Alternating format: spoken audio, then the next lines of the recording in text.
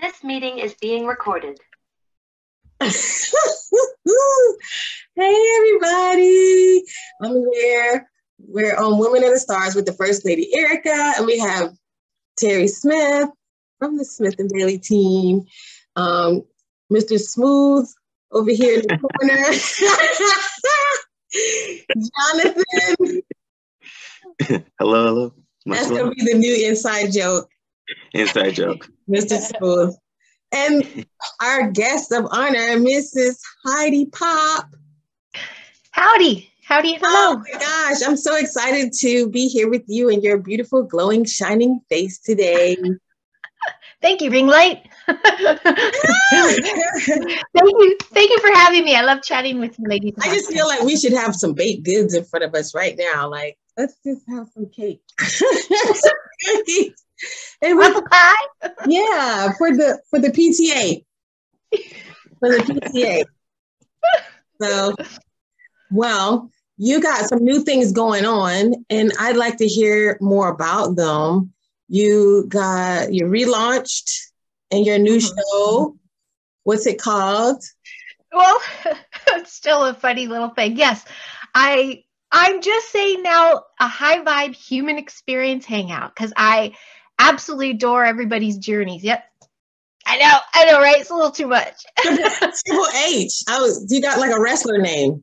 With Heidi. With Heidi. Yes, but I kind of branched it in series. I'm doing this whole thing with the homeschool moms, and that's been a really fun journey because it's such a broad, it seems like it's a tiny avenue, but it's a very broad subject, and the way to go about homeschooling is done so many different ways. So we're sharing our journeys with that. Then I have this little series, Kids Health, with my buddy Lawrence, who I've known forever.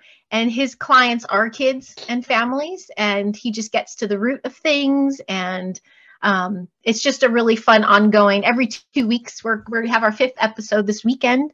And then the other series, there's kind of 3 of them. The other is the High Vibe Hangout. And I'm just having conversations, living the authentic high vibe life, like those walking the walk and talking the talk, and sharing their human experience. And that's been really fun. It's been fun. I'm showing a lot of SoCal way showers, those that are here in LA flipping it light, just friends with healing modalities, friends who just exude light and just sharing their experiences. So I just love to talk. So I just revamp things and just keep talking. But the kid thing and the mom thing, yeah. That's a mission. That's it. Being human 101. That's what we're doing. Just learning to be a better human. Yeah. I like that. So was this, how did you even start? Because you're really from a hospitality background. And I mean hospitality, not hotels and restaurants, but hospitality management with in the movie business, which is funny. I went to school for film and digital media. And so I totally get the crafts lady is actually the most important lady there is. You know, you don't want to piss her off. She's not going to bring you your gluten-free snacks. If you fuck with her, it's over. So how did you get into that hospitality and then come to this? I know it is kind of a fun gritty. And yeah, the craft service is like the mom on set. So I loved it. I doted on everybody. But I started in front of the camera, and I started when I was young. I started in Chicago. It was like 13, 14 when I started getting headshots and, had agents putting me out there for a lot of industrials, a lot of print work. And I was taking courses at the Piven School in North Shore, Chicago, which is like the Cusacks and Piven started this school. And then I went into DePaul University for the School of Acting to really get into the craft. However, it was a lot of theater, which I obsessed with, but I was already booking. And they're like, you got to cut your agent. It's a conservatory. You have to just be all in with the craft. And I admired it, but I was already taking work. And I also was busy at school. I danced for the DePaul Blue Demons. I was very busy with organization. So it was hard for me to just focus on the School of Acting. So I wound up going into the School of Education, and, my folks were like, just get a degree in something. You got this opportunity. And so I started getting my credentials to be a teacher. but at the same time, going on auditions and, you know, getting booking work. And I was started at the 13, 14, you know, I started extra work when movies would come to town. So I was really fascinated with the going-ons on set, how crew operated. Everybody had a part to play, a bunch of carnies on set. I mean, there's like, have I met Carl Burnett? I haven't met her, but I worked with. You can't read the questions, Heidi. Those are my Okay. See, I broke the fourth wall. I'll let you finish your story. Oh, okay. Well, cut to, let's see. I was balancing the acting with school. I wound up being a floater at a private school in Chicago, and they loved the audition part of it all. They're like, you can go do that. And so I had these two worlds going. And then I got engaged. I was kind of going down this road of now, you know, am I going to give my energy and effort into this business? Because it is 24/7. You're always, you know, soliciting or doing your headshots and taking courses and doing a lot of investment in it. And I was kind of giving a choice. And I basically, through the guidance of my folks too, it's like, it's okay to say no. And when I weighed everything out, I didn't want to get married. I was like, I'm going the wrong way. So I gave him the ring back, and the blizzard of 99 in Chicago came. And so I was walking to work in the blizzard going, what am I doing? And by November 2000, I was driving out to LA with two of my film buddies. I was doing independent films in Chicago too. Two of my film buddies and I, we rented a place in Encino, and we started doing that hustle. I never waited tables. I always got work within the industry. So like my very first job, this is before smartphones, by the way. I had the Thomas Guide map on my lap and a little CB radio, and I was delivering for the breakdown services, which is like the casting calls. So I'm going to like William Morris mailroom and the agents' mailrooms and hustling. And at every stoplight, I'd look through the box and be like, ooh, who are they submitting? And I put my own picture in it. And I put my pager number, and my pager had my guy friend announce, welcome to Sunshine Agency. You know, they were basically, it was a kind of a facade, but I started reading for soap operas and stuff in that way. And then it just kind of started working at Sunset Gower Studios. I started hustling that lot. I became like executive assistant and a receptionist. I just started meeting people. And then my agent team, reality TV, came out. And I was like, I'm an actor. Like, I'm not going to do reality TV. People are like, oh, you should be a host. Like my agent team, my management were like, go do some hosting. And I'm like, I'm going to be opposite Joaquin Phoenix, an Academy Award-winning movie. No, I can't host. I'm an actor, you know? So then I got old, and I was young 30s, and it was really hard to book work. I was working actor for a while, but it was hard to like land the stuff. And I was a dime a dozen. There was a lot of mid-America brunette, light eyes kind of gal. And so when that stalled, I got this opportunity. This friend of mine did craft service for high-end jobs. And she said, I had a really lull where I'm like, I need some income here. And she goes, shadow me on set. You might like this. And I shadowed her, and I'm like, this is a dream job. I got snacks, and I get to take the leftovers, so I'll never go hungry again. I get to dote on everybody I've ever wanted to work with, and it'll kill the time, and I'll meet people. So if you ever wanted to be on set again, you know, or be in front of the camera again. And anyway, it was about, it was about 35, 36 where I transferred over. I started going out for her for craft service. And then within a year, I had my own kit, my own referrals. And then it was 15 years of referrals on set. I just merged all my loves, basically. And I should preface, though, when I first moved here and I was doing the courier stuff, I was also getting my certification to be a substitute teacher because I had all those credentials. So I'm like, well, I can always teach. And then, but there was no freelance opportunity. You had to commit. If you were going into the classroom that day, you couldn't leave. And my pager was blowing up, so I couldn't do that. So I would teach kids on camera acting. I would nanny. I would shuttle kids to their auditions or set or anything with kids and set. And so I was making a living here and there. It was a great freelance lifestyle. And then when craft service came, I worked part-time, but made a full-time salary. The union kicked in, and insurance, and again, free groceries. I missed that the most. And I think that was all of it. Was that a good rant? It's funny because I was going to ask you, did you meet Carol Burnett? And then you made the reference, I'll never go hungry again. Like Gone with the Wind.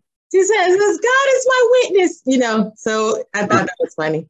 I worked on her stages. Yeah, I worked on all the stages. Yeah, you can see her there's plaques. Like I Love Lucy was shot here. Carol Burnett show was shot here. A lot of the old school stuff are honored within the stage halls and stuff. So it's fun. Wow. So I heard that she really has a beef when it comes to untrained actors.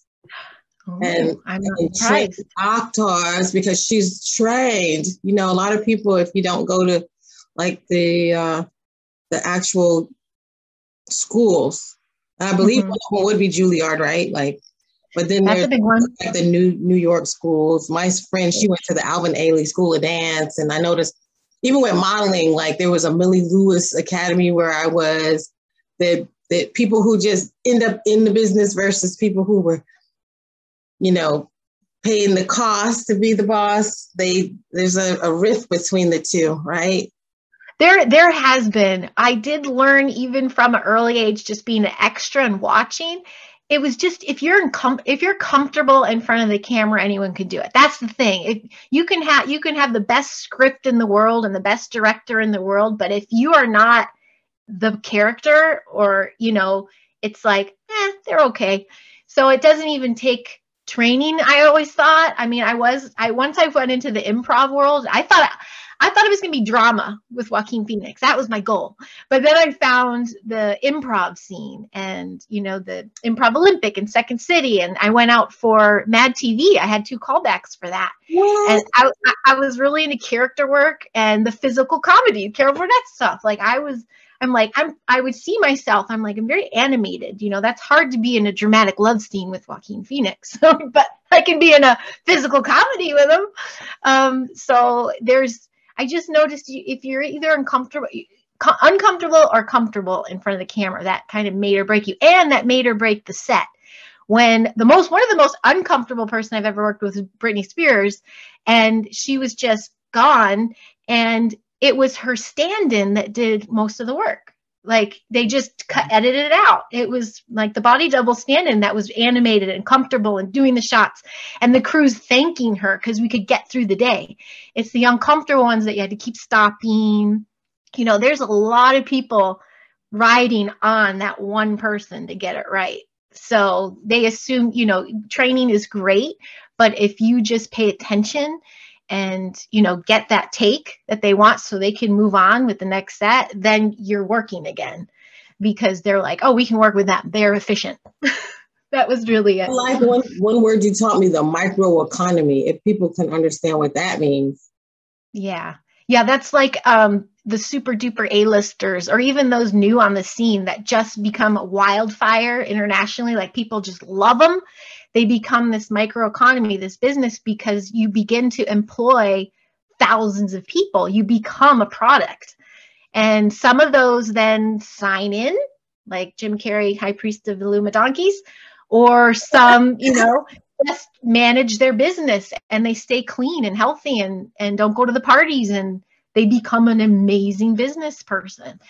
Others just, go for the ride and then get everything they think they dream of. That they think they dream of. Yeah. Reminds me of the Wishmaster. You make the wrong wish and it all turns into crap. So not what it, I showed Terry a video the other day, a girl, I can't remember her name. Sukiyama, and she was just bragging about, I gotta get out here and make this money. And then she had one video where she was just bawling in tears saying, I signed a contract, I sold my soul.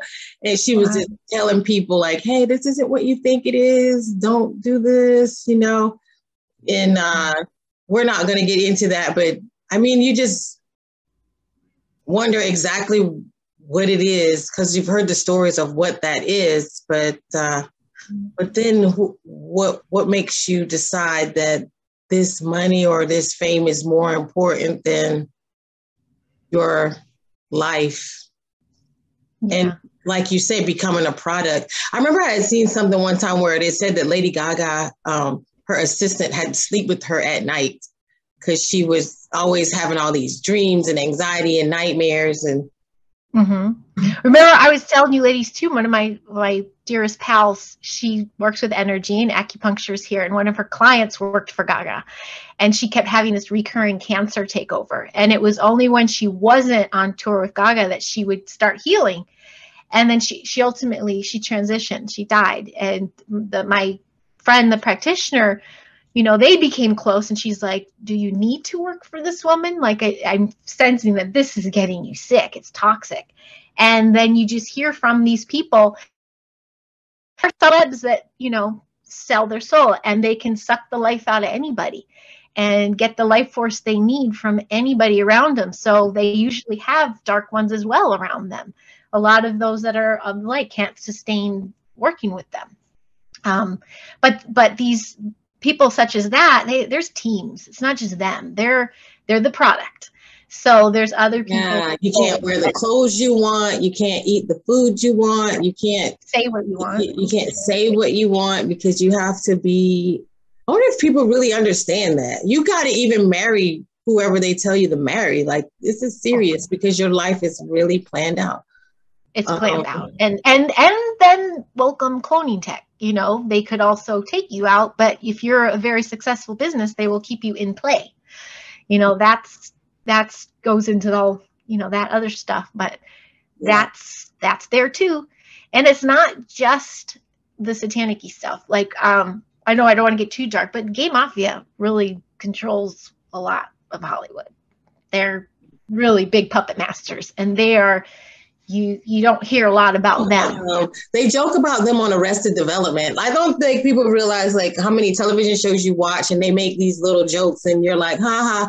It's like, take that little thing that was said right in front of you. Because they joked about that, gay mafia, on Arrested Development.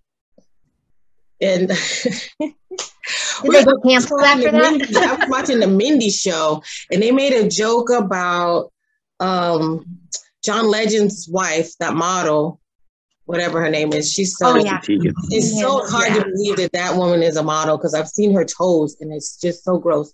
I think we could have did that too. We could have pulled out all those celebrity feet and been. Oh my God. I had a good one for that though. Charlize Theron on their boats. Yeah, their boats and their toes are twisted to the sides and all kinds of stuff. And they said that she had won the billionaire Hunger Games. That's what he made a reference to that in the Mindy Show. And I was like, what? Let's see what is it, Hunger Games? They put it in there. They put it in there smooth too. Yeah. Because I had to watch that like 3 or 4, 5 times to like, okay, what's the point? Oh, there it is. The billionaire Hunger Games. So yeah, there's some new reality show called Traitors out right now, and it has leftover reality stars in it, but it's at a Scottish castle, and it's very they even start driving these cars like Handmaid's Tale through the woods, and it reminded me of what's the island with that where they hunt the kids? Well, they hunt the kids everywhere, but I'm getting dark now, but it's the truth in plain sight. They're just playing. They're using their own content to make content. And, what I just was wondering is like, if we start going back to the beginning of television, what were they telling us at those times, right? And some of those old movies that we think are classic. Well, now if we open our eyes and look at things from what we know now, it was in our face at that point too, right? Right. 1909, Laurel and Hardy, Laurel was already wearing a dress all the way back then. Ingrid Bergman, all the way back in the day, was wearing men's clothes. The Duke, what's that guy's name? The Duke. John Wayne. Was wearing a dress. I think I could go back all the way. James Cagney, James Stewart, you could go all the way back, and people are kind of thinking this is a new trend, and it's like, no, look it up.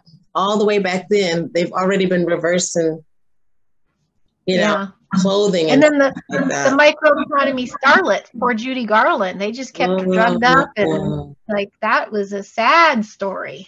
Shirley Temple around all the men, like it was. There's some sad stories out there, but they entertain. So you gotta. There's the bells and whistles and the facades of Hollywood, but it's also why it's the land of lost souls and lost angels, land of lost angels. But it's dark, and some of these people who do sign these contracts, that's ego. They're controlled by their ego, and their ego is being feasted on, and it will just amplify, you know, once they sell.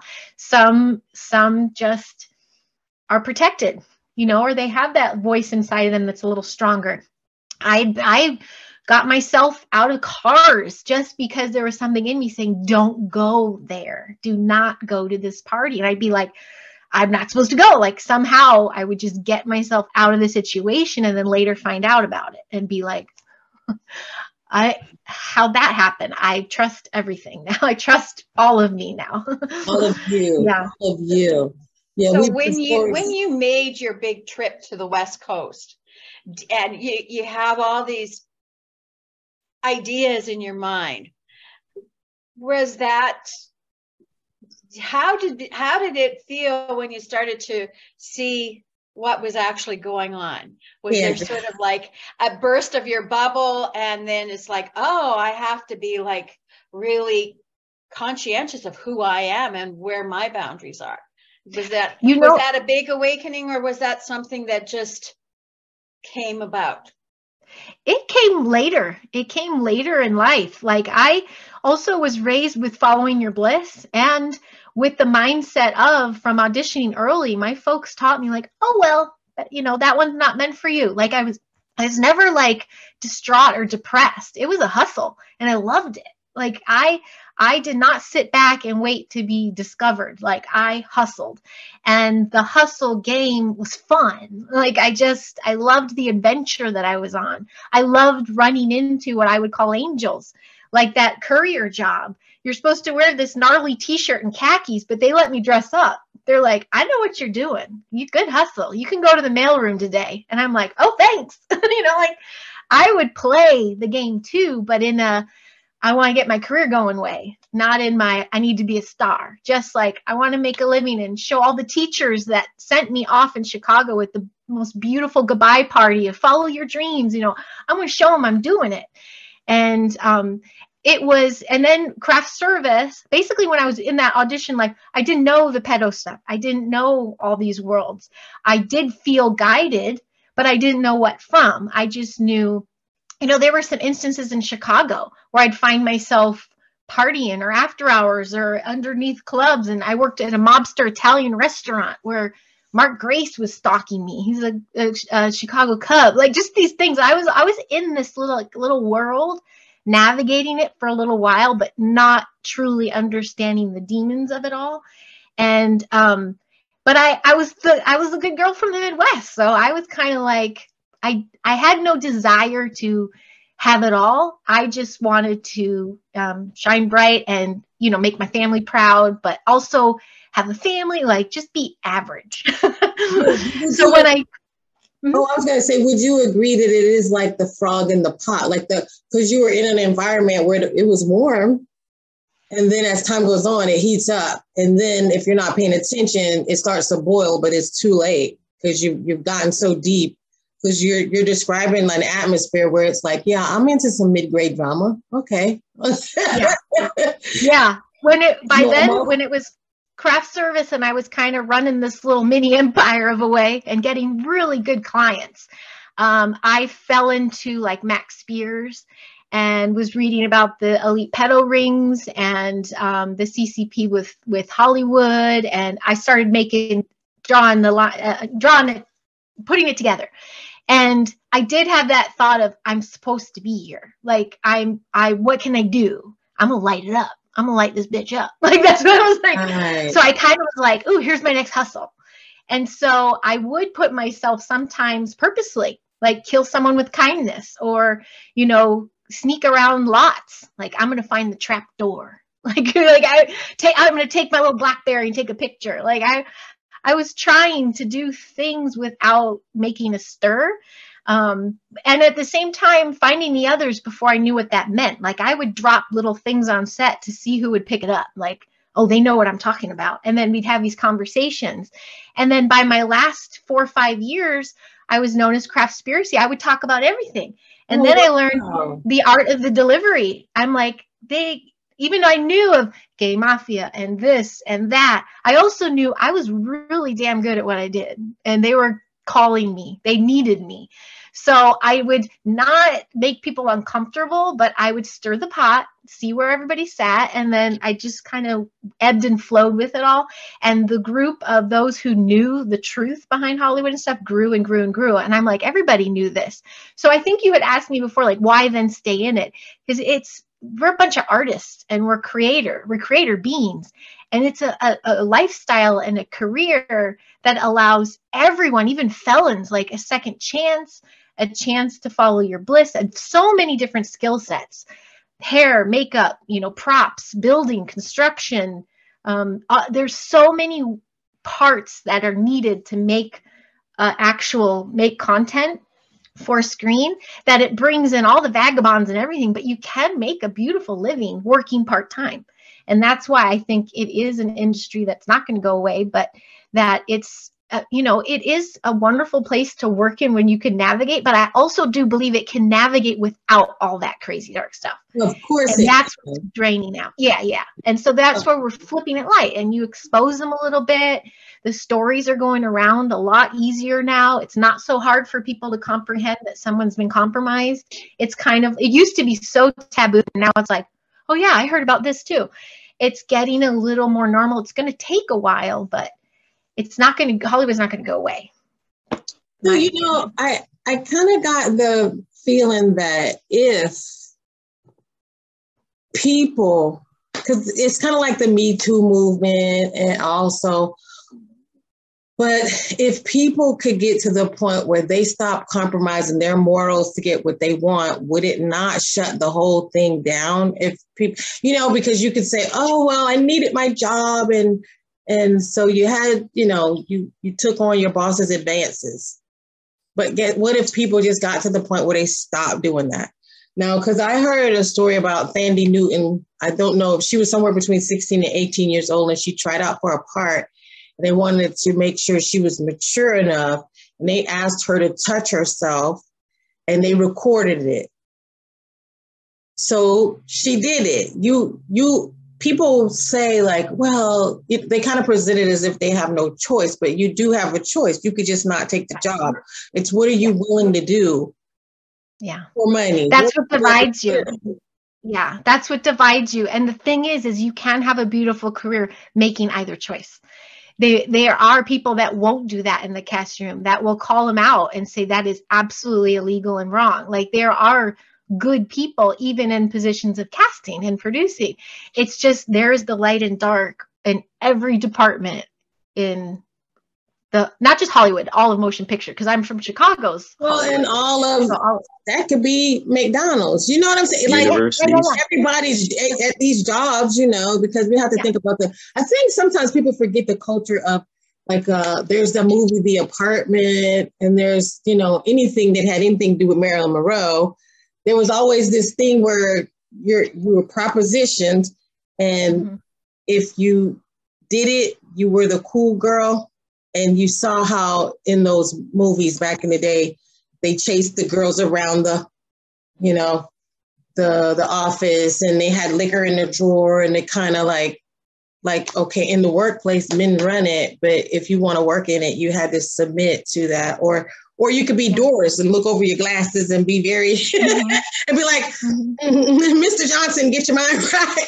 But it was choice. It's everywhere in our lives, really, right? These choices. So One thing that I was going to say about that Thandie Newton thing was she didn't know that they kept the recording until she went to one of the Cannes Film Festivals or something like that. And someone said, I recognize you. We were at a party and they played a video and you were doing XYZ. And she was like devastated that they had been, every time that guy had a party, he was showing the video over and over again. Yep. Then I saw how Shia LaBeouf, now right before he starts getting in trouble and he does this conspiracy movie or whatever, they told him they took a picture of his genitals, but they gave it to everybody, the camera people, everybody on set, and they did like a humiliation thing to him. And then career suicide because he was speaking up. Yeah, they just right. career suiciding them. Mm-hmm. Right. Well, I think initially it was an initiation. Then, I mean, when you really want to get out, that's when they start sending TMZ after you. I hope people realize like TMZ actually does the opposite. So if TMZ is harassing people, it's because you're good, probably. And sometimes they get called by that person, that person's team. They get called by teams, especially that's how the whole paparazzi thing started. They get called to say, so my client is going to be at this restaurant with so-and-so. Like they barter. How much for the picture? That's how the money and the picture and the paparazzi thing exploded. And their tip-offs, Kardashians are really big with that. They're the ones that where we learned that from. And I think I was telling you too, that indie movie I worked on and Taryn Manning was on it, and bless her. I thought part of my craft service table is like toiletries and like refresh yourself and herbal vitamins and Kleenex and blah, blah, blah. But magazines, like take your magazine to the porta potty or whatever you want to do. But here's some fun little reads. And I used to get the rag mags. And every day I'd find them in the garbage next to my can. I'd be like, oh, like that's my budget. Who's throwing these away? And I would read them and consume them. They're addicting. And finally I caught her throwing away. And she's like, all of this is a facade, right? Like all of that is paid. And she kind of downloaded me a little bit. And I was like, I will never buy these again. It's part of the seeding the consciousness of the public to get them juicy on something. And they navigate the narrative that way. That's how people explode. And, you get that one hot picture of someone or naughty picture, and sometimes it's set up. And so I don't rag mags. I don't touch anymore. TMZ get some tip-offs. And, again, there's some people that mean well. They just want to do well and they love taking pictures. I mean, there's so many devil and angel situations you have where you can make a right choice. It's just, to me, I feel making the right choice, it's the marathon. The bad choice is the sprint. You got to be in it for the long haul because you will be rewarded. I feel the universe will provide. You make that quick, easy lure. There's your strung out kids. There's your, that's where they kind of something happens or, they just their own demise. We hear that with the sprint and the marathon because we just talked to Sal March the other day. And what did he say? The ego wants all the rewards without doing the work. It's beautiful. That's it. Yep. Yeah. Yep. It's practice. Yeah.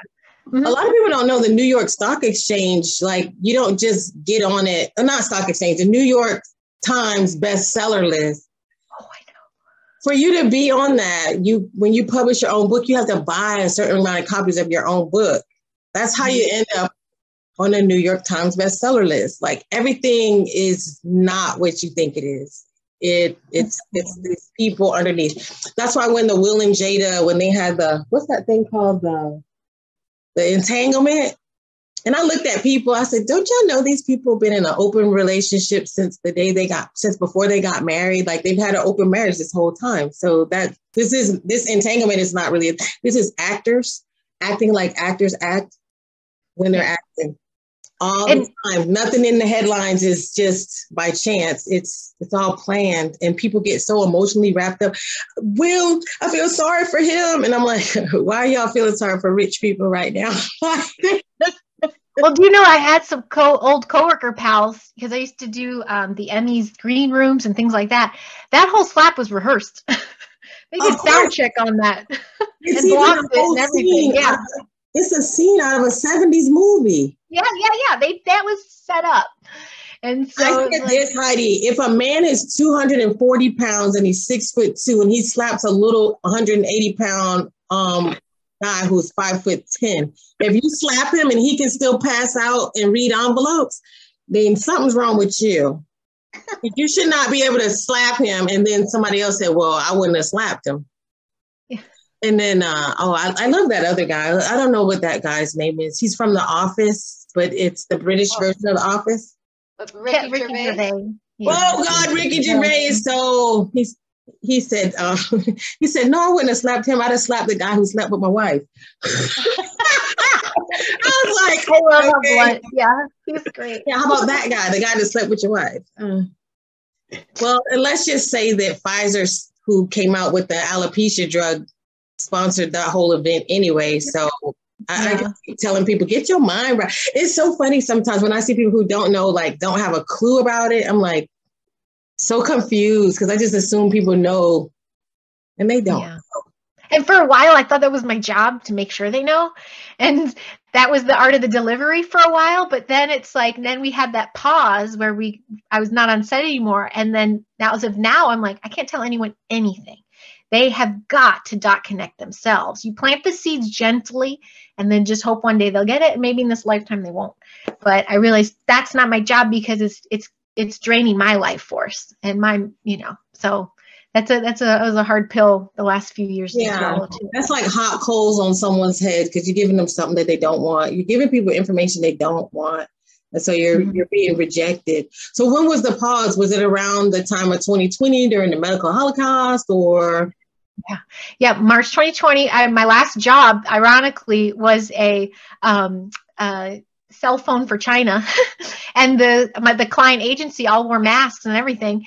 And I remember holding the extras hostage at my table. I'm like, okay, there's going to be this shutdown, but it's going to be okay. You just get a couple months of food and you're good. We're going to be over. It'll be soon. I had no idea it was going to go full on like it did. So we shut down, and again, no fear. I'm like, this is fine. And it kept going and kept going and kept going. And I'm like, oh, this is the long game. But remember, Hollywood became essential. So they opened up just June. Meanwhile, all our restaurants, everything were closed in LA, but Hollywood was open. And they started making content again. And I'm like, guys, Hollywood's open. They know everything. So please stop with the fear because they're open making content for you to watch in years coming time.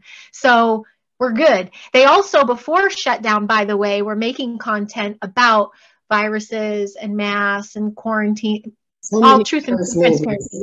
Yeah. But I would go back to set. Yeah. June. I even just got asked a month ago from a referral of a referral.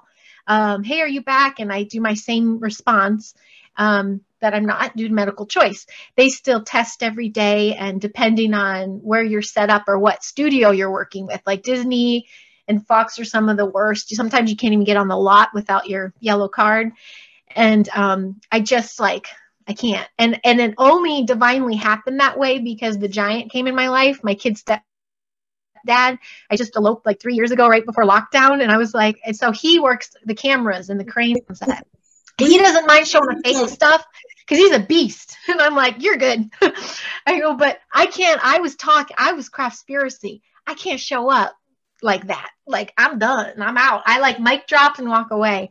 And that was 35 years of navigating the motion picture business and stuff. It's interesting you would say that about Disney because I went there after the conference last year and nobody was wearing a mask. They didn't have a lick of sanitizer out. They were serving drinks without lids with paper straws. Really? It was absolutely ice. And then so the girl, they don't have on no hairnet and you flipping around talking over my open drink. And I was just like, like, I might not be a person that's really into that medical conspiracy, saying that this is how we're all going to die, right? But I am a person who worked in a lab and I have worked in food services and I knew that they were doing everything they could possibly do wrong in a restaurant. And so for them to have this stance of having to wear a mask in Hollywood, they were at a kids' theme park where everything was a free-for-all. There were no masks. And they were not ours. No lids on. Disneyland here. Concerning. No lids on drinks is the most concerning thing to me. I was just like, can you please cover up my drink, please, while you talking over my food and whatnot? Yeah, they still have everything individually wrapped and everything out here. And the Disneyland opened with restriction. Of course, so the restrictions have lifted. Now it's like people are like, whatever, no masks and no cards. They're not bothering with that. But working for them, it's one of the hardest. I think Viacom was the other one. They just like minimum wage. They're the lowest paying, the longest time to get your paycheck. They rarely went union even because you can get around a lot of rules. It's like the Disney people, it's like that the rich get richer because they penny pinch. So they really penny pinch crews and budgets. I loathed my Disney jobs because they barely gave me any money to work with. And sometimes it was a little independent guy who was like, how much do you want to make what you do? And I'm like, thank you. I don't have to stretch the money and budget. Like there's some really greedy companies out there, and they're the most influential, affluent companies out there. Wow. Yeah. So during this whole time, as people are elevating in their consciousness of what's actually happening around them, have people ever approached you and accused you of being a part of the sickness? Or no, I've had a lot of apology letters. Like, wow. I'm sorry, honey, I had no idea. And you tried to tell us, you crew people, even moms that really gave me a hard time at our old school, which was this little Waldorf school. And where I was working a lot, so my kids were safe there. I had a lot of teams of moms that helped take my kids to school and drop them off if I was on set or something. But I would always try to tell them, like, be careful, there's this agenda coming, or watch the content you watch, if you even watch. I would just download them on stuff. Even when 45 came around, I was really an advocate of what he was doing, his administration was doing, and I was shut out of that community so fast. And I'm like, okay, enjoy your show. And they've been coming around going, I'm sorry I looked at you that way on the playground. Right. Like, you were really trying. And right. So that was cool. I'm going back and I'm looking at old things that I used to watch, like The Mindy Show or Claws. These are my guilty pleasures, y'all. I like to watch some raggedy shows sometimes, but I got some clue. Or Broad Street Girls. I think it's Broad Street Girls, where they're in Brooklyn and they're always talking about Hillary. And they're always talking. And so I hadn't realized back then, maybe it was a time where I stopped watching TV. I don't know what happened. But then I started seeing, like, say on Claus, she said, the Klan, we don't wear hoods anymore. We wear red hats. Mm. And I was just seeing how they had gone through all the television shows and they were making sure to put the Hillary agenda right across in your face. But I didn't see it back then. I don't know if I really even would. It's like I went through a time of not looking at anything for so long. And now I'm looking back like, oh my God, look at all this stuff they said. No wonder John Q. Public was so inflamed, because it was on the nightly shows saying, this is the Klan, this is this is that, and really programming people. The programming with people. Wow. Huge. Yeah, there was that show, Pretty Little Fires, or something with Reese Witherspoon's show. I see it didn't make a second season, but I was doing their, not a director's cut, but behind the scenes with the cast, like before they launched kind of thing, and promos and stuff. And we were on their sets and they would take turns, one actor at a time, Reese as well. And they would just talk about their character and talk about how great the show is going to be coming out. But they all had talking points and it was all attacking 45. And my table was like 10 feet from him. And I'm just like, Like, I was just like, I see what they're doing here. And and you could see like the young ones weren't comfortable. They were just like, oh yeah. And, they make their 45 joke and then they'd be like, kind of like they had to do it. Wow. I'd be like, wow. Reese loved my snacks, by the way. But she's a little spitfire. But I'm like, there's also, gosh, I don't even want to say her name right now because it came from mom friend. Her daughter went to a school we know, Waldorf School. She's an Academy Award winning actress. And a friend went to her house and they didn't know what to do with their masks. They had their people helping at the house that were all masked up, but she and her child didn't know what to do. And she finally told my friend that, they give us a one sheet when lockdown hit, all of talent and all these agencies got this one sheet of what to say, what to do, how long they can go without posting. They have to post about BLM, Me Too. You know, they are given the points. And if they don't, they get dropped from the roster. If not, they get dropped low and then off completely if they become someone that they can't control. And that was like, of course, my friend told me right away, and I'm like, I'm not surprised. But it also, when you work and you know those things, you start working with these people and going, poor thing. Not, oh my God, here comes so-and-so. It's more like, hi, sweetie, are you okay? Are they miking you right now, controlling you?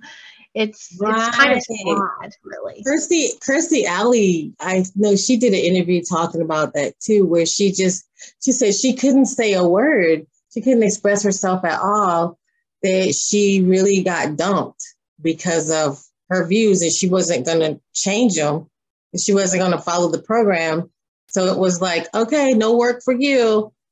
You know, and I couldn't imagine. I absolutely hated Saturday Night Live too, because I thought, why are we making jokes about something so important happening? And I just really looked at the level of intelligence of people, because it's not like my family wasn't watching it. And I was looking at them like, you think this is funny? Like, this is the fate of the world we're talking about, and you're making a joke on Saturday Night Live. And your whole Saturday Night Live basically was about the whole campaign. It was stunning and devastating to me at the same time, the lack of intelligence or the lack of seriousness, where I think back a long time ago, you'd have called that treason. A lot of what that would have been all considered treason at one point, or you'd been called a communist and you'd been carted off somewhere for, you know, making light of the country, you know.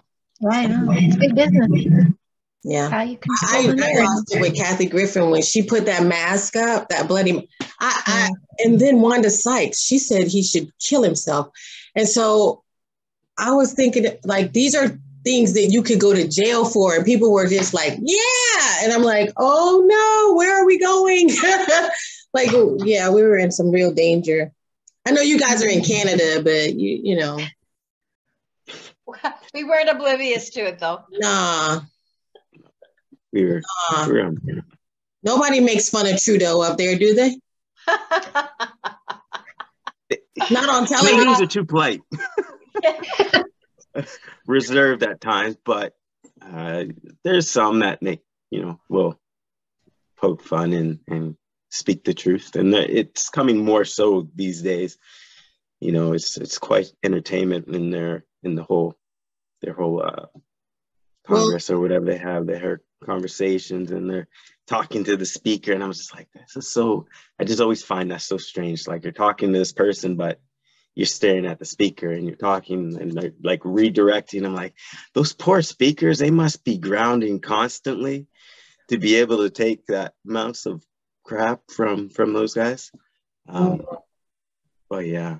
Well, here's something, because I'm just really into like these minutia. I'm sorry, y'all, but there's a movie came out on Netflix called Don't Fuck with Cats. And I'm not going to tell people to watch it because it's very graphic. That someone is a person who becomes a serial killer and he's harming cats and he's putting it live on YouTube and he does it.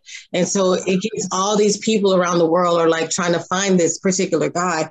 When he graduates to doing it to a person, he does this. He actually chops the guy's foot off and he mails it to Trudeau. So they didn't tell you guys about that. No. You never heard about that. They mailed him a foot. So this was a part of the murder investigation and I thought it was interesting because the young man was saying he was a gay teen and he was working the strip club circuit. And so he was in his story when he told one of the psychiatrists that he was approached by a very wealthy person and invited to do some things, and that he was never really doing all of it on his own, but that there was someone else running the camera, and you can expand from there what that all sounds like. that he was being some type of victim for some elite cult or something like that. But and he mailed Trudeau a foot. So that was just supposedly interesting how the only place I ever heard about it was on Netflix. On Netflix, on a movie documentary, not the news. No, that's news. We don't hear a lot of stuff on the news. So I knew today was going to be a juicy day because I do dig into some gossip, but and then I had some superlatives, but then I think because we shot on to celebrity real fast. I was like, wait, the kids. I know but I did want some of your superlatives because we had like I always heard like people like Goldie Hawn, they have dirty feet, or like these certain people that are really smelly. Or there's certain people who, when they're supposed to be acting in a sex scene, that they take advantage of things like that. And so it's so weird that they would, because it's such an awkward thing. You've got like 20 to 50 people around you. It's like, why would you that's a voyeuristic thing to do. Take advantage of it. But when you think about it, when people used to be kings and queens and they get married the first night, remember that your family and the priest and everybody would stand by the bed for you to make the first move. And like, we got to make sure we got some penetration. Could you imagine? But so evidently it must be some type of tradition, I guess. So. That's the thing. I think so. Yeah. Bigger than sex on the beach. But did you have some superlatives? Because you had some people nice to you. Pardon? Really kind, right? Yes. There's been some, and you're right. I should have probably dug deeper on some old school ones because I don't want to repeat the stories from shows that I've said these things. Well, the first thing I have to say when you said smell, and I think I told you ladies this before because I have to say it because I can't get it out of my nose still, was Patton Oswalt. He was just, and the thing is he's a germaphobe. So I had to have, I think it was like 37, some OCD number of the little, this is before lockdown and stuff, of the germ stuff. In his room, in the bathroom, on set, in the basket, at his table, like anywhere he'd walk, so he could do it. But he was so stinky that even the big burly grip guys would walk around him like being like, this guy is foul. And I'm like, that's because he's a demon.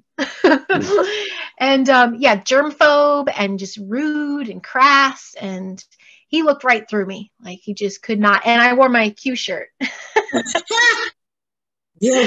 And we were doing an Easter promo for some show that he did a voice on, and they're like, does anyone want to wear this big universal Easter bunny hat? And I had my Q shirt. I'm like, I'll deliver the basket on set. And I had it on, and then they're like, no, Heidi, client needs you, take it off. And I'm like, argh. But I got a picture of me with my Q shirt, Patton's strange name, his dressing room, and then the hat. I'm like, light workers got to do what you got to do. But, you gotta check that out. That looks like Marduk, doesn't it? Yeah. Look at that. He has so many voiceover. He is all over the place. People if you notice how busy Oswald Patton is, guys. Yeah. You got to look at the video games and cartoons and stuff that he's in. It's these people that are so, like, you think that they're background actors, but they're really more in charge of things than you think. Kind of like BJ Novak. Because he was making waves in the headlines and conspiratorially he was getting outed a lot, throw him behind the scenes. A lot of the A-lists, if there's something controversial that comes out, they'll just give him a voiceover. So it keeps their contract going. So they fulfill their contractual duties and then get their income they were promised. Not just the dark contract. I'm talking literally like a work. Yeah, they start doing wife launches him into like this great bit of success. When you see people's family members die, and then all of a sudden it's like, oh, they get a dream job, But maybe he is a germaphobe because he doesn't believe in taking baths. He thinks he can just sanitize his hands and he's good. Well, or if you're a cannibal. Yeah. I can't. I'm not saying anything. No, but the cafe is there, that's the wife of the man who owns Fake Book, she was a part owner of a Cannibal Cafe. So, her sister. Oh, her sister. Yeah. They also say too that some of those from China. Yeah. They also say some of those reality shows like Top Chef or something, when there's cooking, that they don't give the best cook the winner. They give them runner-up so that they can negotiate with them to do other things. Some of them become chefs in those kind of clubs.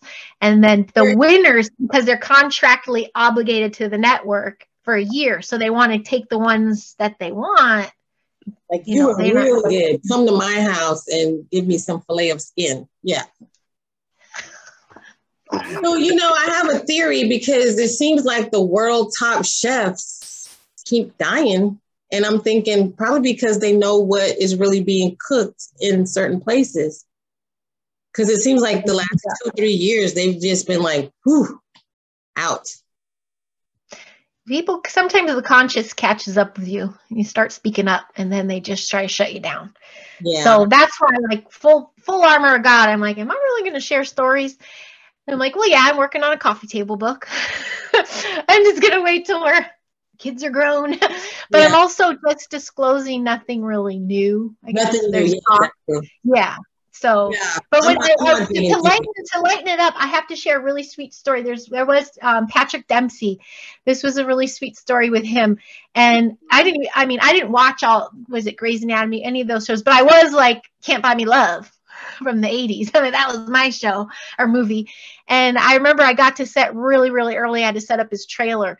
And I'm parked right next to the trailer, and I'm unloading, and all of a sudden some baseball hats pulled down. Let me help you, ma'am. And starts helping me. And where do you want this? Oh, right over there. And then it's like 30 minutes later, I'm like, thanks for your help. What's your I thought he was a PA, production assistant. I'm like, what's your name? He goes, oh, hi, I'm Patrick Dempsey. I'm like, what? And I was like, oh my gosh, don't tell the production. I just made you carry my ice. And he was a sweet pea. And I'm like, he didn't have to do that. And he also drove himself to set, which barely ever happens. They usually get rides. He sits with crew. Like he was lovely and looked real, like he had some wrinkle. Like he was just kindness like that. The other one, and this, could be controversial because everyone says family blood, but Ron Howard's daughter, Dallas Howard. I loved her. I did all the Jurassic Park, like when they remade the movie at Universal, we did all the films for that. And then we also did the international promos. So like 1 week we had Hong Kong, because Universal's everywhere. We had China, we had all the teams, but she was there and was barely in her dressing room. She was a new mom. She sat on set the whole time. She asked me questions. I bought her all these super, super fancy juices, like shots, like $8. I just pimped her out because she wanted clean living. She's gluten-free. And she goes, I'm not going to drink all those. She goes, come on, come have some with me. She goes, do your kids like these? I'm like, And she goes, but you do. Come on, take them. Like, I just love people who are being a little more human and not class system. Some just treat you like absolute dirt. Like, so my hardest jobs were, I'm sorry, but it was the French jobs, like L'Oreal or Jean-Baptiste Mondino. He's a famous photographer. He did give me a kiss on the cheek at the end, but it stung for a while. They were just like, I was treated like a third-class citizen, like, and just worked to the bone, no gratitude, like conditions that are, should have been reported to the union, but they get you under the table with cash, the promise of cash, so they can treat you like a dog, like just stuff like that, where I'm like, dude, I'm as old as you. Like, why are you treating me this way? There's people like that you're just like, ugh, horrible impression. And then you meet just these sweet peas who are like, thank you for looking at me in the eye, and thank you for saying thanks, and thank you for appreciating what I'm doing. A lot of those. There's still a lot of those out there. Katy Perry's rude. I heard. Plus, it said she's vegan, and she ate all my beef jerky. So I'm like, is she supposed to be a big old vegetarian or vegan or something? Yeah, I'm like, I saw you. That's kind of stuff's fun to have those in the back pocket, I'm like, oh, that'd be a fun little book one day. Wow. Yeah, I heard something about her in American Horror Story, the Coven, like the 7 Wonders, and lot of those people are, you know, when they make jokes about or just make shows kind of making light of these things, that these really are not just movies. There's something to pay attention to all the time, making these jokes. So, but some Gematria channel, they were just talking about how she went through the 7 wonders, how she's really like, you know, one of America's top witches, rather. I can see that, because there were 3 jobs and you could see the transition, because the beginning was a little more sugar pop, you know, and then the middle was the beef jerky. And then by the end, it's just like possession. And you're like, oh. But then there's the shells, like Brittany. I'm so sorry for her. A couple jobs with her. And by the last one, I was convinced to clone. And then I'm like, nope, just a puppet. They'd put their hands on their waist to walk her. I remember I pimp out trailers. And I'm like, you know, I need her rider, her request. And I'm like, oh, just give her blackberry tea. She's going to have an elliptical trainer in her trailer, and she'll be on that until she's called on set. And that was like 8 hours. And just tea and that. And she just came out like a shell and could barely do anything. And she actually fled the set in her dress that was pretty much sewed onto her, because it was so like, and she was just chanting, I got to get my boys. I got to get my boys. And she fled off in that famous white convertible Mercedes, and like a ton of her team members fled after her. And their excuse was, we got to get the dress back. I'm like, no, you don't. She's trying to run away from you. Like that was really sad. Her light was out. Totally light was out. That was a sad one. So there's some shells that you're just like, ooh, there's the microeconomy. She's just exhausted. She's exhausted. So yeah, that was videos where certain people, especially like Lady Gaga, is crying and then they kind of snap back and make a new video, and they're like, no, everything's great. But you saw, you know, those small videos where they're crying out like, I can't sleep, I can't eat. You know, but yeah. Some of the music videos, they'll stick to the same teams. Well, actually, a lot of productions. If a production goes well, and it's a production company, and then they hire the crew, but the department heads are usually approved by the client agency. When you get the right team together, you know, you do all the jobs. And I used to do like just runs of things. My kid's dad, who he's not in the picture anymore, but I remember when he came once home he did all Gaga's. And he said she was just buck naked the whole time. She would sit spread eagle with everything right out, just like, and stages are cold. And she's like, she was just trying to show her parts. Like everybody saw everything. Crew sees everything. But she was just like purposely sat in front of the grips and things like, huh, spread. Like, look at me, look at me, look at me. Maybe that's that feeling of I am nothing anyway. That resonates too. If you already doing what we think you're doing at night, being spread around and passed around, then it's no big deal, right? To be. And there's that fetish of making people uncomfortable. Yeah, like too. You know, a lot of jobs, especially Apple. That might be a loose gathering technique. You're right. That is. I actually heard that from. There was a thing about energy vampires that making people feel awkward is a part of how they get energy. Exactly. Yeah. But there are a lot of jobs where you have to check in, like that Jurassic one I did. Like you have to surrender your phone, and or like Apple's really big on this because they always have new products and spies, and you have to put stickers on, you know, like on your phone if it's with you, and they check them through the day, and you'll either get set off set or, you know, confiscated. So they sometimes you have to leave everything at the start of the day, because that's how a lot of these things don't leak. But people tell stories, so that's how the stories leak.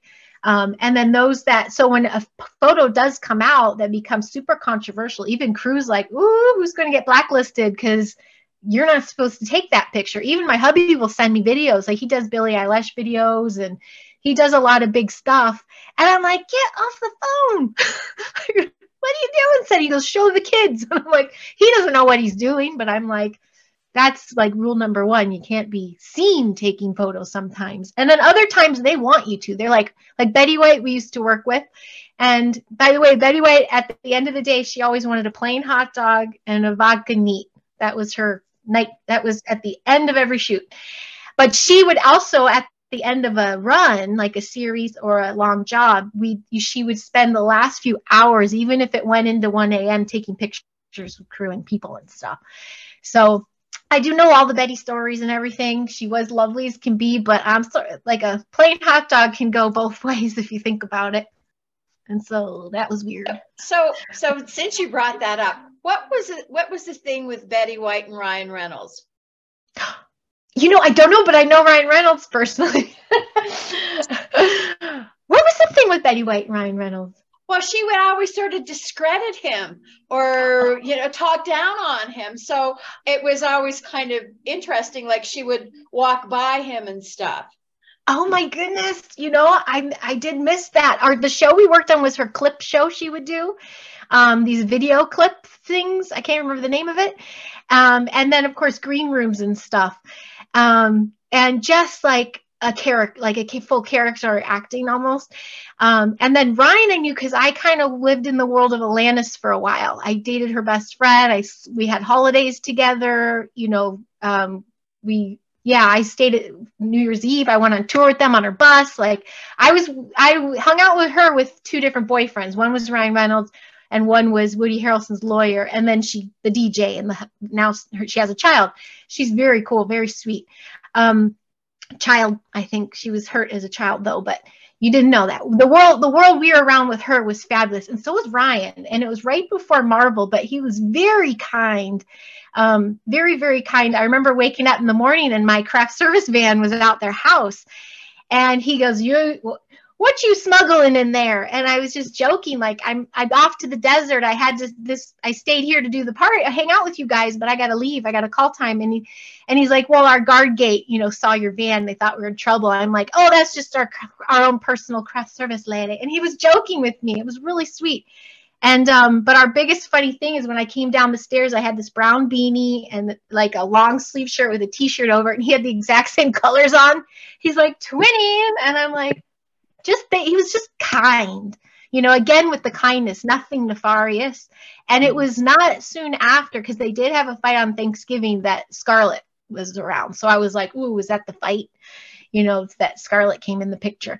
And I was in and out of their life because this boyfriend, I'm like, I didn't care who he was friends with. I just wasn't feeling the love he had. So I kind of broke off twice with them. And then I'm like, I know this is a fun lifestyle, because he was like, look at my friends. And this is what, you can have if you date me. And I'm like, but my heart's not happy. So I'm going to go back to hustling. So that's why they were in and out of my life, I should say. But when the stories went around him selling himself, I'm like, I don't know. He might be one of those micro economies that is just a smart businesswoman. They also didn't party like that crazy Hollywood style. I made pot brownies and we drank tequila. Like that was kind of the extent of the massive parties that would happen at their house. That was a lot, wasn't it? Sorry, Ryan. That's good, thanks. It was perfect. Yeah, he was a sweet pea. Where I draw the line is I remember how character-y, now she was a puppet, but Betty, versus Ryan was a little more natural in his body. Betty was performing even when the cameras weren't rolling. So I can't say one or the other about them, but you can't help but dot connect once in a while. Mm-hmm. I'm just rambling now. So you guys are talking about Betty White, the elderly woman Betty White? Yeah. Golden Girls. Who passed? Yeah. Yeah. I don't know who Ryan Reynolds is. I don't know who that is. He's Deadpool. Huh? Deadpool. He's the star of Deadpool. And what was that NPC movie that he made 2 years ago? And he was MTC? Oh gosh, he did so many. Cute eyes. He's very handsome. He's very funny. Like that is 24/7. And not slapstick like Jim Carrey with the faces. He was just witty, like just quick. And that's what Alanis loved. Like she's like that too. They were just hysterical. Both Canadians. Yeah. Yes, right? I was going to tell you guys when you both said that. my favorite clients and directors I worked for were Canadian. It was just the best sets ever. They were just so cordial and kind and respectful, and they honored what I did so much that I was so proud. I always gave them like 1,000%. It was so sweet. It's just so true about Canadians. I'm telling you. Huh. Well, that's good. Treat people the way you want to be treated.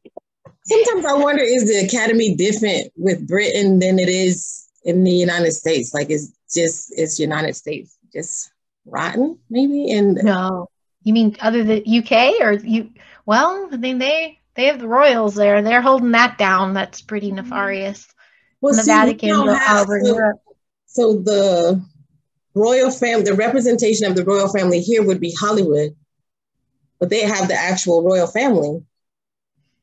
You know what I'm saying? Like, so it's interesting how the royal family, like the extension of Hollywood really is, there is a bloodline that traces from our Hollywood over back to there. Yeah. Like, And look how they did with what's her name, the newest lizard, Merkel, the bloodline. They just gave her the show and the Netflix, the Disney, the contracts. It was there. It's kind of like it's already a contractual thing they have, Hollywood and the royals.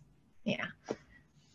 Yeah, I don't, they're, ew, I shake them off all the time. The royals. I'm trying to figure out what makes people, I don't know. I'm like, well, why are they in Tyler Perry's house for free? Or like, it's just weird. Like, sometimes I just wonder, these people aren't really alive anymore and they're just taking, like Tyler Perry's not there. Come on, guys. He's not really here anymore. Oprah's not really here. They're just people in fat suits or something. That's how I just think everybody's like just someone in a fat suit sometimes. Oh, there you go. Fat suit. Jiminy Glick. He was a sweetheart too. Martin Short. He was sweet. Sorry, another thought. Yeah, you know what? Because he would be one of the people from Saturday Night Live that just kind of disappeared for a bit. Well, I forgot. Yeah, I dated Tim Meadows for a minute. Just a few days.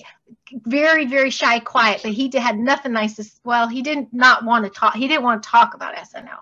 We'll say that. And with that being said, Rob Schneider, I think I was telling you last time, he was one of my first craft service bosses. Kindest sweetheart ever. And his brother. Love them to pieces. And I think they did walk away and check out, you know, whether they say fired or not. They basically fund and do their own projects, and I would do craft service on their projects. And you can't not get in people's business on set. You're with them all the time. You become just that carny lifestyle. You breathe, work, sometimes have to sleep, you know, on travel jobs, and you get to know these people. And some you can't be around, and others you're like, tell me more. You know, you're an interesting person. And Rob Schneider is one of those. And his daughter is the one who sings X's and O, that song X's and O.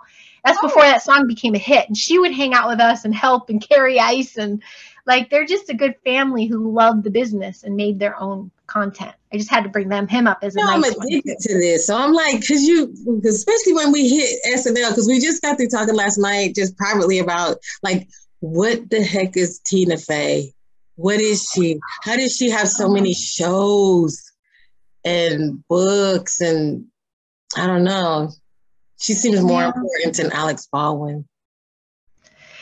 I don't know, but I know a little family backstory with Kristen Wiig, and I know she hit it really big too, but a good person, like married to just a sweetheart writer who's works with the best friend's dad and our husband. Like you get the backstories of some of these people, and you know, you can speculate all you want, but it's like, I just believe in the energy of the people. And if they feel good, they feel good. If they don't, there's your dark, there's your light. It's kind of that simple, but you have to be up close and personal to feel that, because it's all a show. So that's where I'm like, this person actually felt really good. Well, this person smelled like rotten flesh, you know, like you can't get that on the screen. No. So it's, yeah. So that's why I have my 2 cents, but I don't know for sure anything. It's good to know that there are some good, because you feel like you can't watch anything or do anything. When you watch a movie, you're like, it's this person. I know. Well, that's why I stopped going on threads defending too, because I'm like, I can't prove anything to anyone except my own experience. And a lot of people are so set in that 100% all of Hollywood needs to burn down. Everyone is demonic. I'm like, nope, that's not right. Sorry. You know, I get really into those people that have never even been here, you know, or in any even advertising, because that's in every major city in the United States and Canada. Like, content and production is happening everywhere, but the A-list Hollywood hoo-ha-ha can be manufactured and is old, but it's also full of those that are of the light. It's as in every industry. I know we said that in the beginning. So I can't even get on the threads anymore. Choices. People have choices. Yeah. And they just get to the point where they're like, don't invite that fool to the party. He gonna mess it up. Yeah. All right. I'm going to take a hard pause right now.